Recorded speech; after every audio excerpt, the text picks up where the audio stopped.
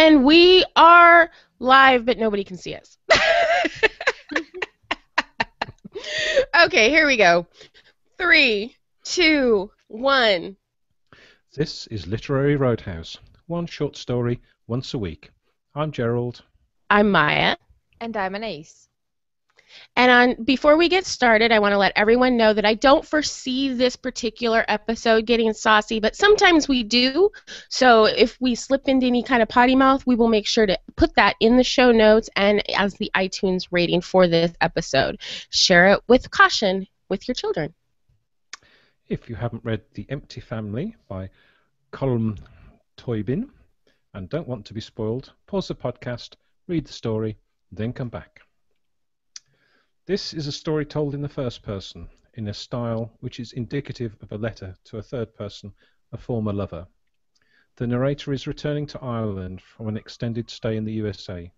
He is returning to a house he inherited and which he has been keeping ready for his return, and to which he's been sending back pieces of art and photographs. He recounts a meeting with his ex-partner's sister-in-law, and then another meeting with the brother, where he is shown a telescope and how to use it.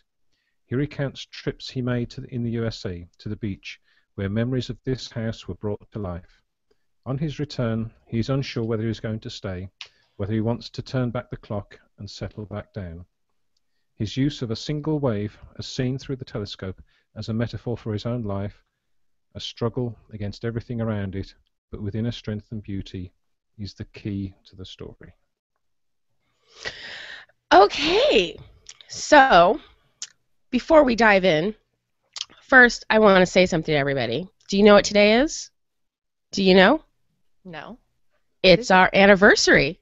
It's our 6-month anniversary. This is our 26th episode. So, How romantic. round of applause, everybody.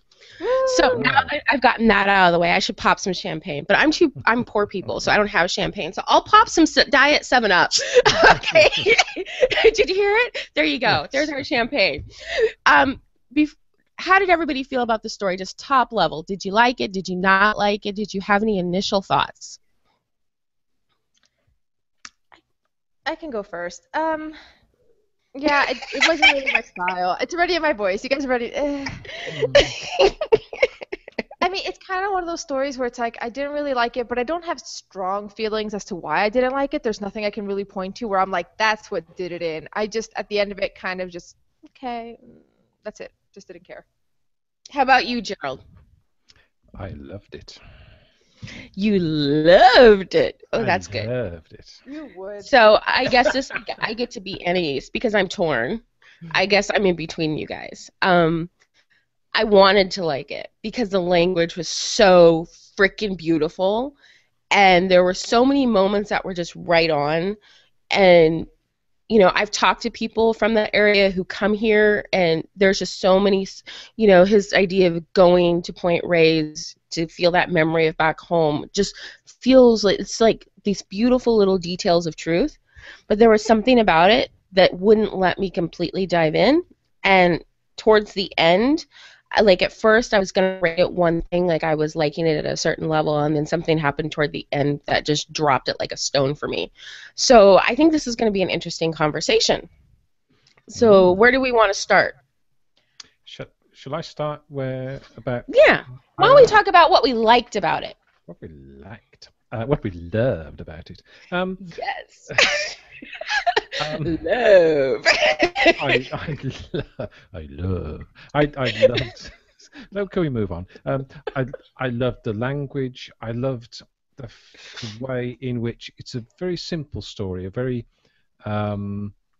it's a simple idea. You know, one man coming back home from the USA, but there's so many different parts to it. So many different threads to it. And the sort of the links between his time in America and Ireland were sort of always there. So this place is always in the back of his mind, and it's almost like he's drawn back here. He had no choice. He had to come back because it's where he belongs. And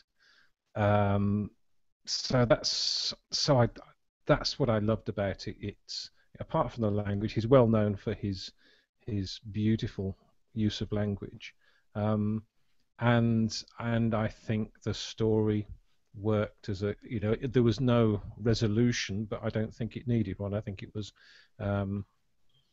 a story that had a start and an end, and a very, very lovely middle. Sorry. No, I liked it, and it. I'm waiting for Annie's. Jump right in, girl. Yeah. Well, okay. So we're talking about what we like about it. I liked sort of the themes that it was exploring. It was looking a little bit into the definition of what home is, because he keeps coming back to this place, but he mentions other places in Ireland as well, and kind of like those final days and how you've come to be here, and not final days. I mean, he's not on death's door, but you know, you get a sense, like he says, he doesn't need to work again. He's kind of like, he's retired. You get a sense he's an older person, and it's kind of like that loneliness towards the end, how that's impacting him, if he has any regrets, which I think he does, because he's writing to his ex-lover who he left. He admits to leaving her. And there's a little bit... Him. Or him. Yeah, him or her. And there's a little bit of... it doesn't come right out and say it, so I might be just sort of projecting, because there aren't that many clues, but there's a little bit of like, what's home without family going on? Not necessarily family like kids and the whole 9 yards, but just at least one other person that you love, something that takes it from a house to a home.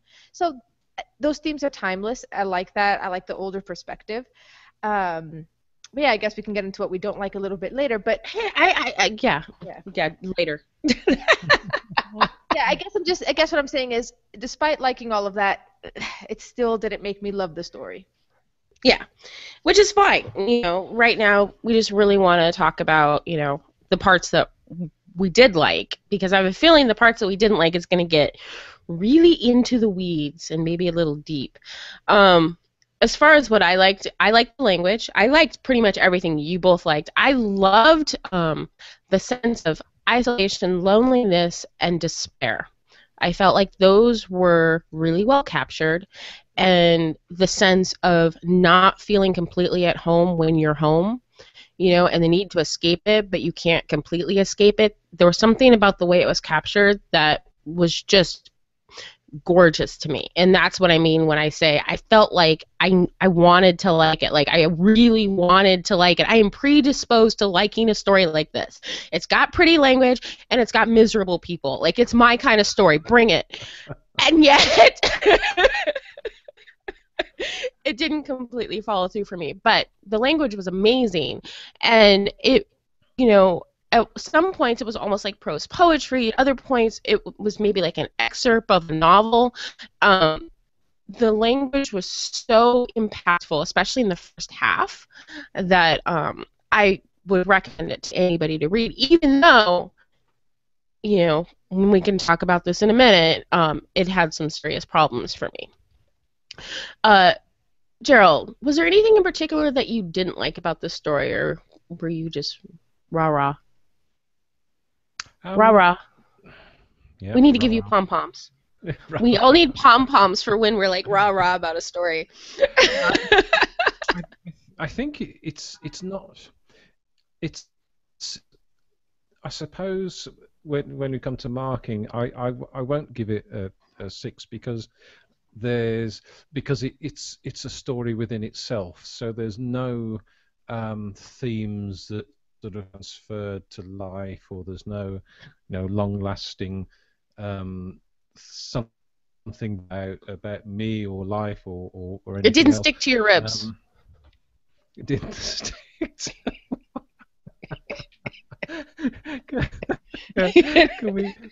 Yeah, that needs to be a phrase, because it actually is a phrase. I think it's probably an Americanism. Yeah. So yeah, in that, the simplicity of the story means that the themes, the underlying themes, aren't transferred. I don't think it's that the despair. I think it's sort of naturally miserable is how it sort of comes across to me. But he doesn't. I think he's quite content. I don't think he's older. He's been able to retire because he inherited Because his parents the two died and other he houses. sold the houses. Yeah, and sold the houses at the top of the market.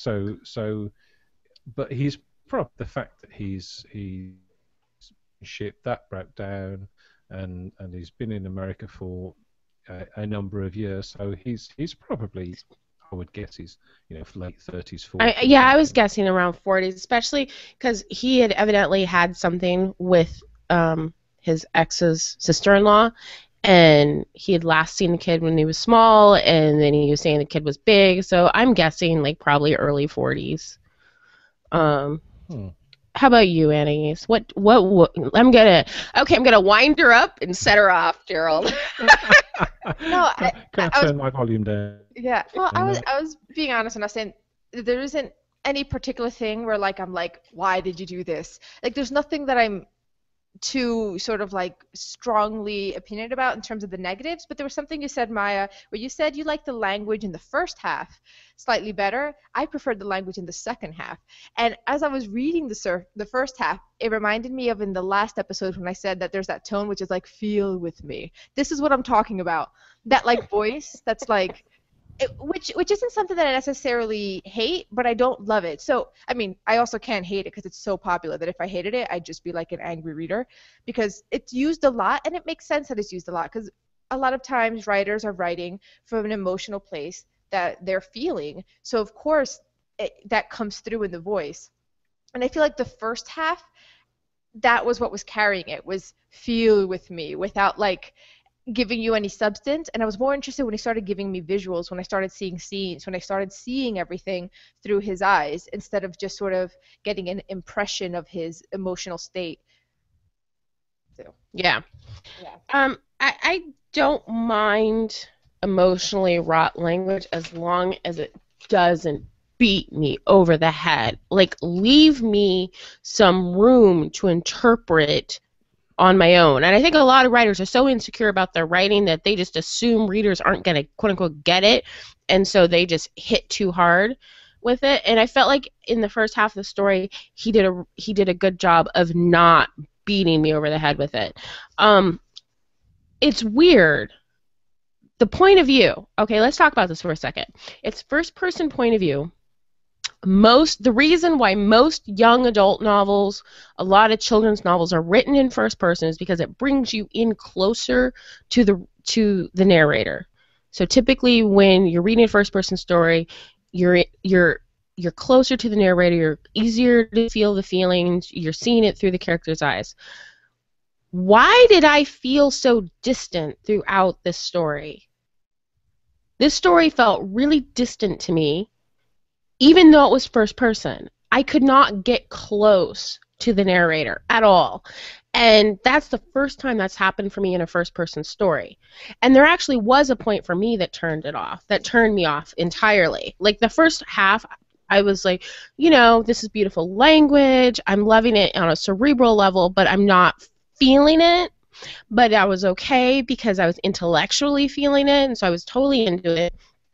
And then he got to the point where he was describing, he talked about, what does he say? He says, home was 2 houses, which they left me when they died, and I sold at the very height of the boom. That entire paragraph completely, I was like, okay, we could have ended the story much sooner. That's when I started noticing that as I was reading, I was looking towards the end, I was fighting to finish it. I felt like the story could have ended sooner than it did. And that was the thing that finally was like, okay, as much as I am trying to like it intellectually, I can't go in whole hog because it just went on too long for me. But I thought that was weird about it being a first person story, and I felt distant throughout the entire story. I think it's funny. I didn't think it was distant for me personally, but I will say that I didn't get in too close. In a sense, I think it's because I didn't want to. I didn't dislike the narrator, but it's like not somebody I would ever befriend. There was something kind of like, there's just something about the way he kept kind of like talking about himself and his relationships, where it was kind of like, I feel like he was fooling himself. Like I didn't believe him, like he was being introspective, but I felt like he was being introspective in this very sort of curated way, which people do, which isn't really a fault. People do that when they kind of look back on their life and they're like, oh, I'm looking at my history, at my history in Yeah, an we're all honest way. unreliable narrators in Yeah, that way. they're cherry picking, and there was some like obvious cherry picking to me where I'm just like, okay, like this is a guy who's clearly hurt people, and he's not reflecting on that. He's like, when I left you, skipping over that, when he basically had an affair with Anne, like that was, with the sister-in-law, which was kind of hinted at. I'm like, okay. And you know what? He definitely had a little rough around the edges at that moment when he was like, what did he say? I kind of snickered. I was like, ouch at one point. That she aged and Bill was spry? No, it was maybe the passing years have helped your sanity. Oh, yeah. Yeah, like he's like, ouch, that was a little painful. Totally sounds like something my ex would say.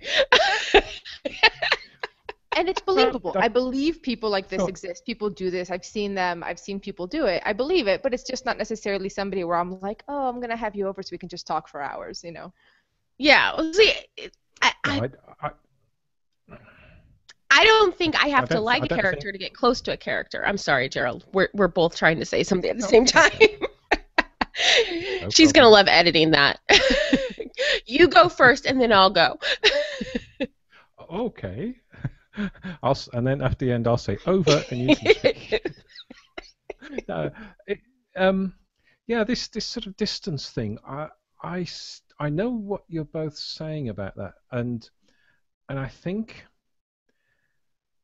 this is quite hard to pin down. But I felt the same. I didn't feel that it detracted from the story or put me off, or I certainly didn't not like the character, but there's almost an ethereal nature to his narrative. It's I don't know, but there is something. There's maybe because it's couched in such a sort of poetic language that there's very few hard facts to home in on. You can't, because it's first person. You can't imagine the character. You can't know what he's like, and we're presuming it's a he. We don't know if we know that, but we can safely assume that given the voice. Like, it's a very masculine voice. I can't imagine, like, even like the hardest alpha girls I know do not have that voice. And the invitation to the telescope was a tip off too. That is a guy. Yeah, because that's guy bonding thing. Come bond over my telescope. I've got a telescope too. Perhaps that's why I like the story. Okay, next, move on. I get what you're saying, and part of me thinks it's on purpose because there's so many references to the sea, and the sea is such like this beautiful, poetic, but yet very distant metaphor. It's a very distant thing. When you look at it, you realize how tiny you are, and I feel like some of his distance, some of his reluctance, and some of my distance as I'm reading it really is a reflection of how the character is feeling. So, but at the same time, I don't mind a story that doesn't have a quote-unquote plot.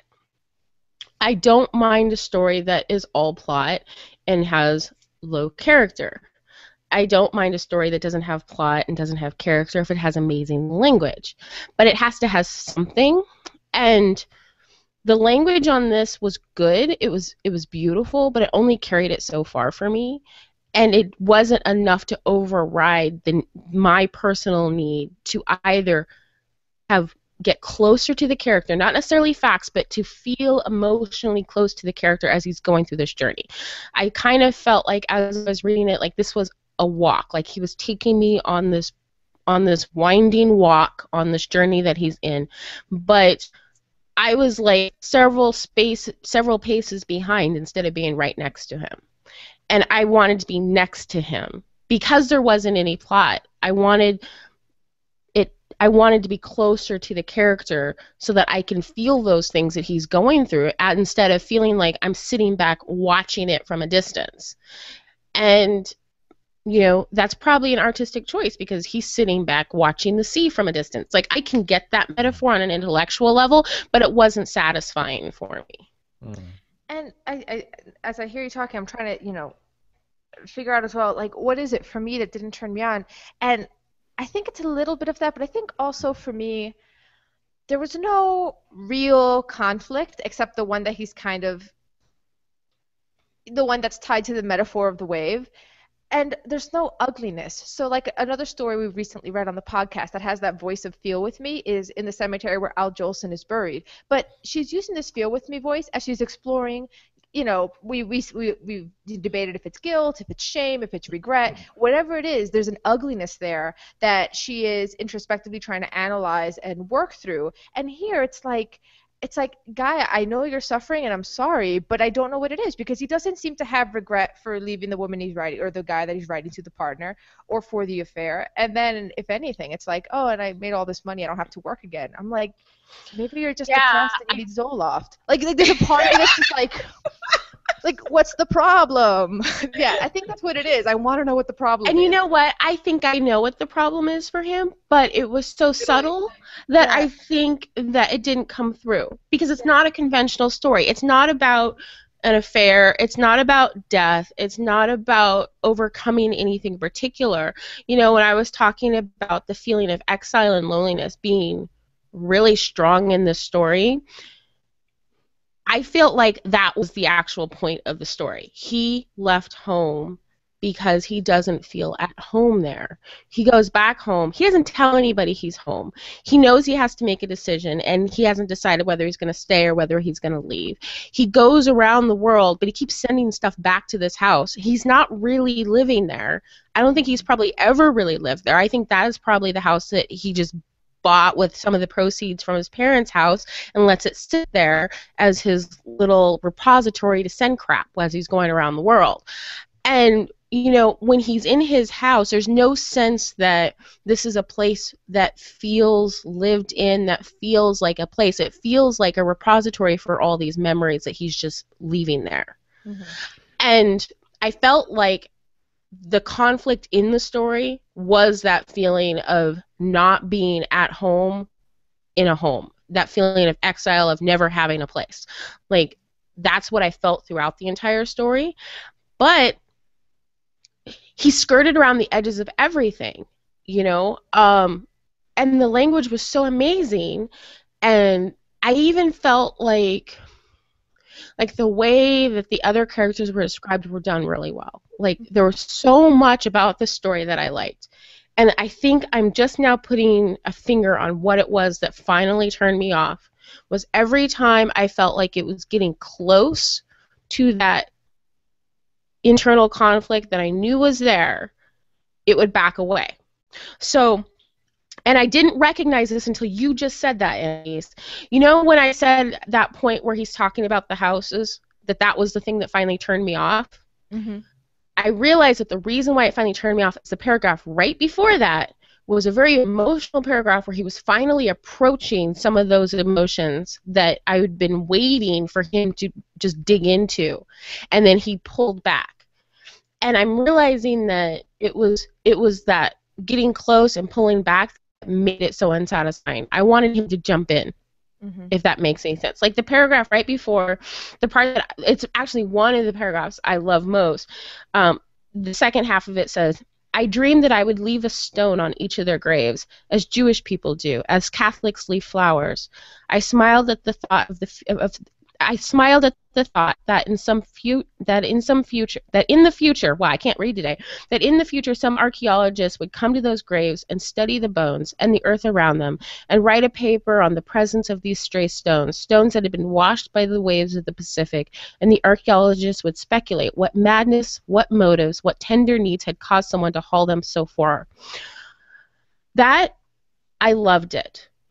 And then he immediately goes into, home was also 2 houses, which they left me when they died, which I sold at the height of the boom in this small, strange country when the prices rose as though they were Icarus.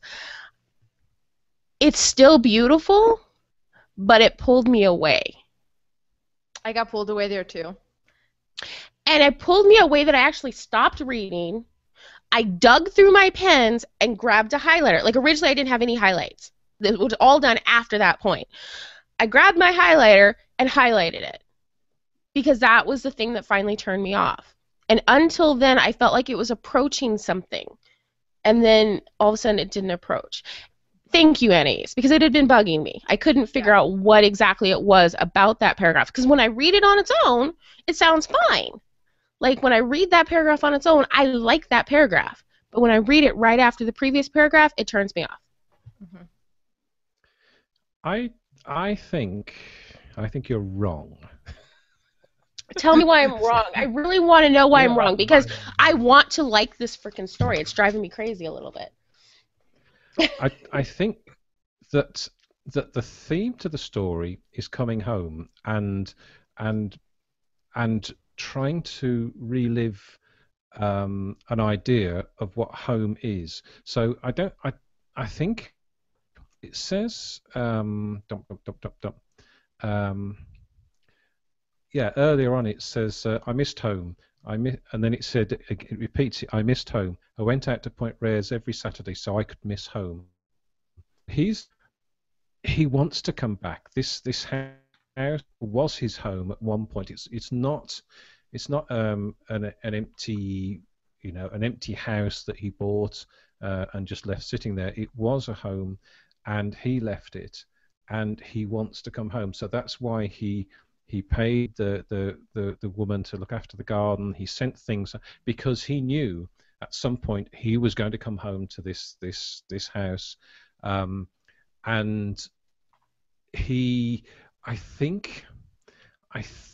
now I don't know when you said that you were sort of following his approach to sort of deep emotion and he pulled back.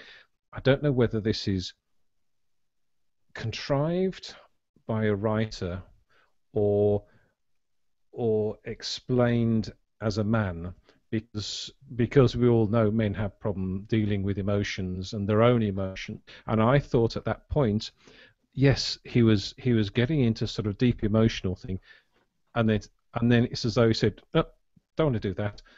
Come back. This is a house I sold. Da da da da da. So I think that was deliberate. I think that was a deliberate point. I think I can go halfway with you. Okay. Mm. For me, I think when he's saying he misses home, when he talks about home, I don't think he's talking about that house. I think he's talking about the place. I feel like the place is home. This house is something that he got in order to have a root, because he no longer has a root. His parents are dead. He sold their houses. This is the only root he's got, but he's not entirely comfortable at home. And you can't convince me otherwise. But what I will say is, I get what you're saying. I've dated older men. There is a difference. Your millennial guys are weird. They're like really emotional, but the older ones, they're not so much. And I got that, but I do not give that a pass, because I feel like as a writer, you can't pull back. That's part of what it is experiencing those things and talking about those things that maybe you wouldn't talk about everyday life. Like, if you're going to tell a story that's just, comfortable and what any person would be willing to expose, then where's the drama? Where's the learning? Where's the depth? I feel like as a writer, part of what you're doing is you're digging into all that stuff. And so I don't know. If it was contrived, it could have been contrived in a way that still kept me close. Like Raymond Carver does it all the time. His books are full of distant, messed up men, but I can get really close to them. He brings you in close, and you're following them as they're getting close and backing away and getting close and backing away. And instead of getting close and feeling like the writer's backing away, which is what I felt. I felt like the story, I didn't feel like the character was backing away. I felt like the writer was backing away.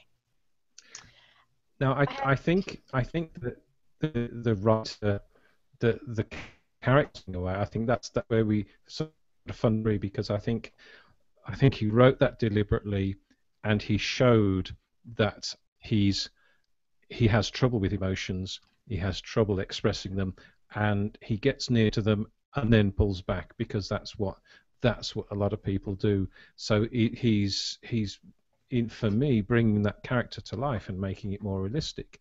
On the subject of the actual property, the story starts with "I have come back here," and then the next paragraph starts with "I have come back here."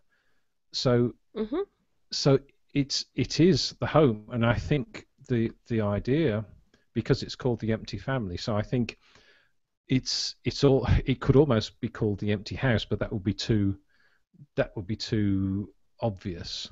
And so what he's saying is that he has these memories of this life he used to have in this house, and with family and relationships with other people, and he doesn't have them anymore. So that's the emptiness, and he's trying to relive that by coming back to this house, into the situation, and everything's changed. Even the point about the brother and sister-in-law's boy, who has now grown up. So there's that's just sort of dropped in to show a period of years have occurred. So I think that's just one of those little things that's been put in to show you can't come back to the same place and have the same life, because Yeah, I totally agree with that. Well, and I think that's a part of it, and I would add on to it that there seems to be this sort of thing about, like, kind of like the ennui of aging. There's like this, like, kind of like middle age, kind of like funk going on that seems to also come from a disappointment in coming home, finding it empty with no family, because he keeps amassing all this stuff there, right? He knew he was going to come back. It's almost like he was nesting for like the golden years, like after retirement when he doesn't have to work anymore. Like he's like building this like perfect little home, and then he gets there and like how disappointing, because when he was picturing his future, it included other people, and here he is alone in a house with all this stuff. And there's that other hint about aging, which is when he goes to Bill and Ann's house and they're fussing around with the telescope, and he says, "I hate being shown how to do things. You know that. Wiring a plug or starting a rented car or understanding a new mobile phone. Add years to me. Brings out frustration and an almost frantic urge to get away and curl up on my own." So there's also this kind of just like... I love that whole paragraph, by the way. That paragraph made me smile. Mm-hmm. Yeah, because that again is another male thing, that we generally do hate being shown things. Oh, I hate it too. And he put that line, "adds years to me." It's like its own little clause. It's like one, I'm a dude, I should know how to wire a plug, and there's just this idea of like, I don't want to be an old dude, you know. But like this is what he's marching towards, and it's not as... funny.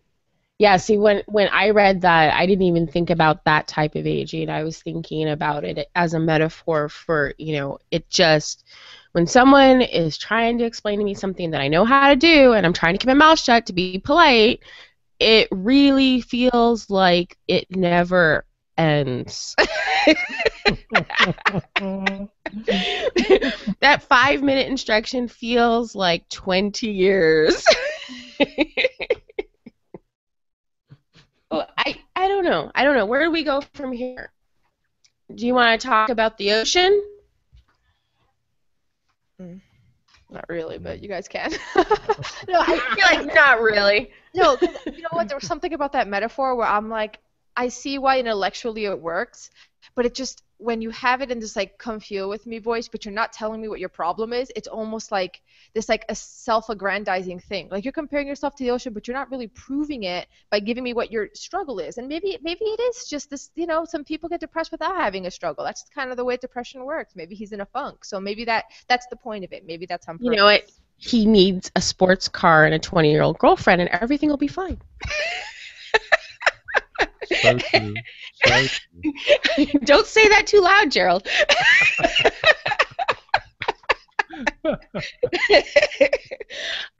What I did like about it, I liked how specific it was. It was very specific. the ocean where I'm at is very different from most other places, and seeing it contrasted to the ocean in Ireland, ways that it was described was beautiful. And his idea of going out there and staring at it to kind of reconnect with home, but feeling like it's a less domesticated ocean. It's an ocean that's violent in ways. Was was beautiful to me. Like that is part of it that I liked. I guess I would say I like the metaphor of the ocean in the first half of the story. The end of the story, I felt like it was a little bit like, okay, you can lighten up the reins. I am a reader. Like, you don't have to beat me over the head with it kind of feeling. But I did like it. There were parts that like I said, it felt, where is it? There was one part in particular where it was just so on the nose. I was like, really, dude? You think I don't know how to read? Because you've already said this in a gazillion ways. I don't need it actually like spelt out for me. And it's all in the movement, all spillage, but it was pure containment as well. That part's beautiful. But then he goes on to say it had an elemental hold. It was something coming towards us as though to save us, but it did nothing. Instead, it withdrew its shrugging irony, as if to suggest that this is what the world is, and our time in it, all lifted possibility, all complexity, and rushing fervor to the end of nothing on a small strand. I was like, the first half was gorgeous, and the second half, I kind of felt like it was overkill. It didn't leave me any room to come to that conclusion on my own, which I like. I like a little more space in my stories. But at the same time, I guess I'm predisposed to liking this metaphor.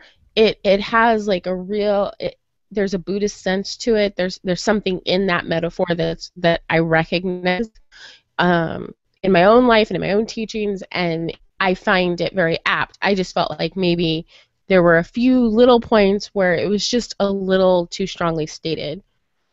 How about you, Gerald? Yeah, I know what you mean, and it does sometimes feel a little bit self-indulgent, the writing. Yes. Because the that you read out particularly does tend to go on a little bit and probably could have been cut short by 20 or 30 words and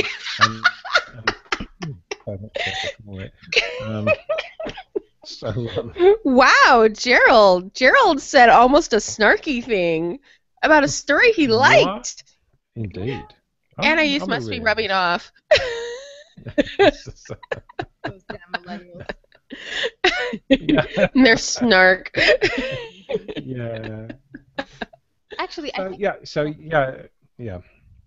No, that's a good point. That there are times when he does, why use one word when do sort of thing. It's one of those times where someone needs to say enough. Full stop, move on. And it's funny, is I like that sometimes. Like, I'm a Virginia Woolf reader. Like, I have a love affair with the semicolon and the never-ending sentence. But don't tell me the same thing over and over and over within that same sentence. Like, let it be like one thought, not a repetition of the same thought. But the language is just gorgeous. And at that point, it was where I was like, is this really a short story or is this poetry? There were a lot of points where I was a little confused about whether it was a short story or whether it was prose poetry masquerading as a short story. Because, some writers do that because poetry doesn't sell. And so, I had some of that. Is he normally a short story writer? Is he normally a novelist? I tried to do a little bit of research, but I was busy. Yeah, the reason I chose this story actually was because I was just sort of searching short stories and it popped up, and I think the only Booker Prize nominated novel I've ever read is one of his, Blackwater Lightship, which is a beautiful book, wonderful book, and again it's like this story. There's a sort of very simple premise underlying it, but it's all this very Irish, beautiful language and beautiful landscape. that so as soon as short story pop up, I thought, yes, I hadn't read it, but I just thought I want to read it. You know, I think that's interesting that you said that, because as I was reading this, within like a couple of paragraphs, I thought, I bet I would like his novel more than I would like the short story. Like, I feel like a lot of people think short stories are a stepping stone to novels, or practice, something you just toss off. But I'm coming more and more to the conclusion that they're actually separate art forms. And this even though it's short, even though there's not a lot to it, it did read like someone that is a novelist. And I think I would enjoy his novels. Like, I love the writing and the detail in it, and I can see how his novel is probably gorgeous. Like, I think I'll have to add that to my to-be read list. I had that sense as I was reading it. I really, like, the more and more we read these short stories, the more and more I'm coming to the conclusion that the relationship between short stories and novels are tenuous at best. They both have words. Some of them are quite good too. Yes, good words. I love good words. How about you, Anais? Well, nothing really to add to the difference between short story and novel. I agree. I was just going to say, going back to the metaphor, just because we were talking about that, I think part of the reason why I didn't like it too much a little bit was because when he set it up, he was like, I realized then that the sea is not a pattern, it is a struggle. And that part made me stop, because I'm like, who says the sea is a pattern? Like, there was a part where I was like, what? Like, is this a Britishism? Like, do people, like, in the UK or in Ireland specifically run around saying, oh, the sea's a pattern? The sea doesn't look like a pattern to me. No. But maybe someone who's never seen the sea would think of it as a pattern. I mean, when I went to the East Coast, I actually had someone ask me if I surfed to school. And I'm like, I just told you, I'm from Northern California. We don't touch that water. That water is cold. Yeah. But to other places, like, the ocean is like one big monolithic thing. Like, I gave him a pass, but you're right. It made me stop, too. I was like, huh? It just... Well, I think the reason it made me stop, because it almost seemed like I think at that point I noticed the author. I think that's why I stopped. I was like, this is somebody trying to, like, be like, oh, I need to have an epiphany, so I need to, like, correct a common misconception. I'm like, but that's just not a common misconception, at least not. But maybe it's not a common misconception because we're both around the ocean. We're both from places with a lot of water. Maybe if you're from a place without a lot of water, I don't know. But it felt weird. It did feel weird. The sea does have a pattern. It's not a regular. So, and he's talking about waves in particular. So, if you look at, I mean, I can walk 100 yards from my front door and look out to the North Sea, and they come in and they go out, and the circadian rhythm. But no, I don't know. I maybe it's a British. Maybe it is. I mean, like, logistically, like, intellectually, I know that there's a pattern to waves and there's a pattern to the Earth's movement and all of that. But when you look at the ocean, it looks wild. Maybe this is a Pacific versus Atlantic thing, because I'm normally on the Pacific side down here, and it was when he said it's a struggle. I'm like, yeah, like, it wasn't an epiphany. I'm like, because here, people drowning or getting caught in riptides is super common, like, all the time. Here. So I think it's just kind of like, it's a struggle. Yeah, it's feral and it's horrible. There's times where I'll, go into the ocean. I'm like, nope, never mind. It's extra angry today. And that's kind of similar where I'm at. I'm actually in the area where he was when he was in California. And Point Reyes, you go and there's a few crazy surfers out there with their wetsuits swimming. And then there's the rest of us. And we get close to the water, and then we back away. And there's signs everywhere saying, don't get in the water. Not because there's sharks, but because the water will kill you. And we have entire beaches where there's no sand, where it's just rocks. And the waves come in, and they crash against the rocks. And it's very violent. So, yeah, it might just be a location thing. Like I would love to go and see the ocean in Ireland. It looks so pretty in pictures. Yeah. The ocean be predictable and just kind of And have gentle waves coming. nicer. It Yeah. seems nicer. Like it won't kill me so quickly. Yeah. It might let me swim for half a minute. The first time I swam in the ocean growing up on the West Coast, the first time I swam in the ocean was when I went to New York. Oh yeah. And it was beautiful. The Atlantic was much nicer to swim in. I was gonna say the Jersey Shore is much nicer, but then I'm like, actually, no. Hey, you know what? The water wasn't going to kill me. It was No. somewhat warm, and I didn't see any sharks. So I was all happy.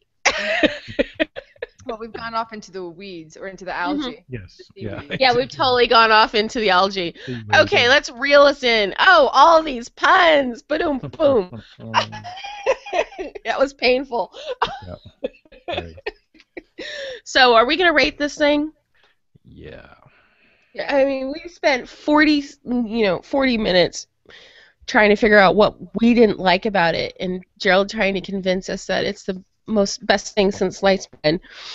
And I'm still ambivalent about it. I'm still ambivalent. Like, part of me likes it. Part of me is like, great language.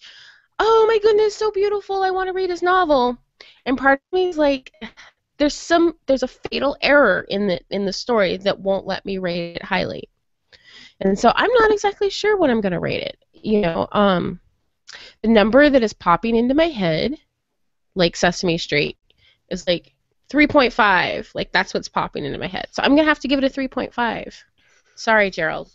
No, it's fine. I won't cry much. I'll go next so we end on a high Not note. much. That's not, he's not going to cry much. I need to give him a Much. Kleenex. Yeah. I feel like before I give my rating, I need to like stress again that I tend to do ratings from a personal reader perspective. Because if I was doing this from like a more like, is it a good story? Is it well written? Kind of like academic-y kind of perspective, then it would rate much higher. Because it's solid in many ways. It's definitely an author that knows what they're doing. But Anais, as a reader, it just didn't suck me in. Maybe it needed a little more undertow he could have learned from the Pacific. So for me, Oh, these Yeah. puns, the puns. they just keep coming like the waves. Very good. It just gets worse. Give it a number. Yeah, so for me, it's a 2.5. Okay, now I don't feel so bad. That's harsh. I'm going to give it an 8. I'm going to give it an 8. I don't think our Bradburys go up that No. high. I know. Dear. I'm going to give it a 5. I'm going to give it a 5 Okay. because I loved. It didn't have ongoing resonance for me, and it was a little bit wordy in places. So that's why I've marked it down. But I enjoyed it. Enjoyed it a lot. Oh, Yeah. such a confusing story. Thank you, Gerald. Thank you. It was good to have a story that left me torn. It made me think. I appreciated that. So, what game are we playing? Or let's do last week's ratings real quick. Oh, yeah, that's right. Right. So we're recording this week's episode just 2 days after releasing the Cathedral episode. So we only got one listener rating, and it was a 6, a top score. Really? They gave it a 6? That's awesome. Yeah, and it wasn't Todd or my mom. It's a new commenter. Thank you so much, Richard. You're wrong. Oh, yes. Richard's comment. I saw it come through my phone when I was taking my daughter to her college orientation. And I was reading it, and it was such a great comment. I can't wait to talk to him because he seems like a great listener. Yeah, it was really good. I can't wait to tell him he's wrong. Wrong. Oh, 6 out of 6 indeed. everyone should go to the comment section for this fight. Let's get ready to rumble! There's got to be no marriage offers today, is there? Yeah. Well, but the reason why we're recording so early is because Maya is going to her first writers' conference next week. How are you feeling? Nervous. Very nervous. I felt like I chose the right conference because this conference is very craft-based, so I'm going to be learning a lot. My workshop leader is a teacher who writes in a way that I really respect and that I hope to learn from. So, yeah, I'm really excited. But I'm nervous, obviously. The story that I'm workshopping is the first 30 pages of my novel, and nobody but me has seen those pages. So it's the first time those pages have been read by another party. It's a little nerve-wracking. So yeah, I'm pretty stoked. Oh, I can't. We should do like a bonus episode where we just talk about what it was like. Oh my goodness. I've been thinking about that, you know. Or we could do a bonus episode where we rate Maya's story. Oh, gosh, no. That novel is probably going to go through 6 or 7 rewrites before it sees another set of people. Wow. Novels are hard. They're hard, you know, and short stories are hard. And when you've been writing short stories and you try to write a novel and you're that detailed, it's a little overwhelming. But I'm excited. I'm going to learn a ton. I'm really lucky to be able to go. I got a scholarship to go, and it's competitive, and I feel so blessed to be able to go and to learn from these writers. So we'll see how it goes. I can't wait to hear you come back all excited on a high. It'll be fun. Yeah, or depressed and ready to off myself and cut off my ear. Like, nobody liked my story. I'm a hack. Chop, chop, chop. Why your ear? Isn't that what all the best artists do? They chop off their ears right after drinking tons and tons of vodka. I guess. Okay, so what game are we playing? It's time to use. It's time to choose. It's time to play Make Maya Look Stupid in Public, right? Well, you're gonna like it. First, I'm sure I will. I'm sure you won't. First, what stories? What stories do you... I love you, Gerald. I'm submitting someone does. that Black Box by Jennifer Egan because I really want to read that story and I want to discuss it because it seems like an experimental story would be fun to have on here. Oh, God. Experimental. Oh no. Oh, come on. So You've learned lots of old tricks. You can do an experimental story. I think I just called you an old dog. That's okay. I've been called worse, believe me. And Anais? And for me, I'm actually bringing back the story that I think I submitted on our very first episode. The Start of the Affair by Nuruddin Farah. I know I've said it like maybe a good 10 times on this podcast. I never win. Okay. Let's do this. Okay. Well, so the game is trivia, but since we had Colm Tóibín on the podcast today, this quiz is all about Ireland. Oh yeah, I'm not gonna like this.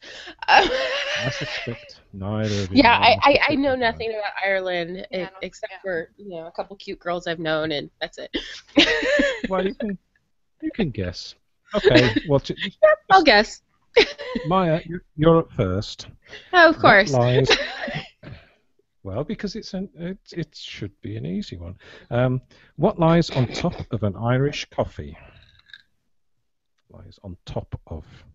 On the very top? Oh, yes. Crap. I'm a bartender, but I haven't been at work in so long that I just... Yeah. Okay. Oh, whipped cream. Yee. Cream is the answer, so that'll do. Well done. Like, I'm over here, imagine in my brain, like, pouring bottles. A little bit of Jameson's, a little bit of Bushmills, some coffee. Oh, yeah, and some sugar, and, oh, yeah, whipped cream. Oh, yes. Ooh, now I'm thirsty. Okay, Anais. In 1951, which film was shot on location in Cong, County Mayo, and directed by John Ford? Is this the one where the dead guy wins the lottery? That's the only Irish movie I've seen. I have no idea. It's The Quiet Man. Oh, no. Never even heard of it. Maya? Mm-hmm. Is a bodhran a drum or a fiddle? Can you say the word again? No, because it's probably pronounced wrong. Bodhran, bodhran or bodhran. Fiddle. Wrong, it's a drum. Oh, I was going to say drum, but I changed my last second. Dang it. Gotta trust my intuition. Anais, I think this is an easy one. In 1986, which Bob received an honorary knighthood after founding Band-Aid? The founder of Band-Aid? Is that a Irish. band or like an actual Band-Aid, like goes on your skin? You had it over there. The concert raised money. Oh, Band-Aid. I thought you said Band-Aid. Band-Aid. like a Band-Aid, like you get a cut and you put on a Band-Aid? Yeah, that's what I thought he said, but no, Band-Aid. AID. Like helping other countries through bands. Yeah. Bono, sunglasses, cheesy 90 rockers. So you don't know. Anais. No. His first name Bob? No. See? Oh, that's not me. This is not very good. Can I guess? Yeah. Can I guess? Go on. It's probably not even like a band, like a musician, but it's the only name that's popping in my head. Seagart? No, that's like You're thinking of. No, it's Bob Geldof. Geldof. Seagart, is that a writer, or is that a movie star, or is that a musician? Dang it, that's gonna bug me. I'm gonna have to look it up. Okay, Maya, your question. On what? Here we go. On what day of the week was it regarded as being unlucky to cut your fingernails? I'm not going to say anything. Monday? No, Anais? I'm just going to guess Sunday because Catholicism. Is correct. Sunday. I'm just guessing because the Catholic Church. Okay. So, Anais, your question. What character from radio, literary, film and comic strip has been played by an Englishman, Scotsman, an Australian and an Irishman? Oh, that's awesome! Could it be Bond? But no, he's not a TV guy. Wait, it's a TV show, right? Oh, it's a TV show. No, radio, literary, film and comic literary. strip. Oh, okay, radio, literary, comic strip. I think I know, but I'm probably wrong. Sherlock Holmes? Nope, I have no idea. Yeah. Maya? The Great Doctor, Doctor Who. No. Am I right? No, you're wrong. Am I wrong? So I will give it to Anais because she did give the answer first off, which was James Bond. Yeah. It was Bond? Bond was on radio? Apparently so. Wow. I did not know that Bond was on radio. That's why I backed out of Bond, because I didn't know he was on radio either. I did not. I knew it was a book. And I didn't think it's a whole series of books. But I can't see it translating to radio. Interesting. Bond. Okay. James Bond. Your question. Who wrote Angela's Ashes? Oh, you gotta be kidding me. If you would have given me the name of the author and asked what book he wrote, I could have told you, Angela's Ashes. But no, you had to go the other way around. Oh. I can see the book cover. Oh my god. Why is his name just not sticking in my head right now? I can't remember his name. Dang it. Anais? No, me either. I can't remember. So. Oh, and it's right there, you know, when it's this just. It's something, but I don't know the end of the book. It is. I can even picture him. If you asked me to draw a picture of him, I probably could. Oh, this is annoying. I love that book. Ding. The movie's great too. Frank McCourt. McCourt. Thank you. That's gonna say McTavish because I'm watching. That's going to drive me crazy for the next couple days because I love that book and I love that movie, and the fact that he asked me and I still couldn't remember his name makes me very sad. Mm-hmm. Never mind. I'm a bad reader. Anais, what followed Paddy Clark in the title of Roddy Doyle's Booker Prize winner? Paddy Clark something. Paddy Clark. I don't know. Roddy Doyle's. Maya, any idea? I have no idea. I'm just going to guess Gable. I got to guess something.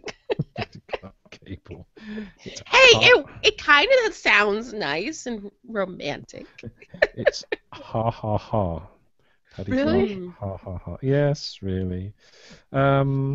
Okay, that's a number of questions. Well, I'm just glad that today's quiz made Annie's look equally bad Yeah, I don't know as me. anything about that. Yeah, we need help. See, this is why I've got to travel around the world next year, so I can start winning some of these dang quizzes. Yeah, I think next year for Gerald's summer, where he, his like camper home vacation, we should all go to Ireland.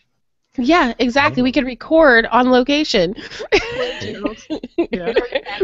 I don't know if I'd feel worse for Gerald or his wife. Or my dog. Yeah, you and the dog. You guys, you can go do your thing, and three of us will hang out. Yeah. So, at the end of the quiz, the questions go on for longer, but I won't bother. Winner is Anais. Ah! Didn't I only? Okay. I was like, which ones did I get right? Bond. I know. I thought we were equally bad. Yeah. You've got Hmm. I don't know. Oh, James Bond, and you got one of mine. Yeah, you stole one. That's what it yes, was. Sunday. Yeah, cutting fingers. Yeah, Catholic. because you stole Sunday. Which is a guess. But it's, You know what? I couldn't decide between Friday and Sunday, and so I just chose Monday. Monday's child is full of grace. Tuesday's child is full of faith. Wednesday's child is full of woe. Link. We can move on. So what should we be reading next time, Anais? So next time we're reading The Start of the Affair by Nuruddin Farah. But before then, don't forget to join our discussion in the comment section at literaryroadhouse.com. That's where we call home between episodes. And please leave an iTunes, Stitcher, or Spreaker review. And if you enjoy our show, maybe your friends would too, so tell them. Until next time, read a good story. We did it. We've reached the halfway mark. Whoa.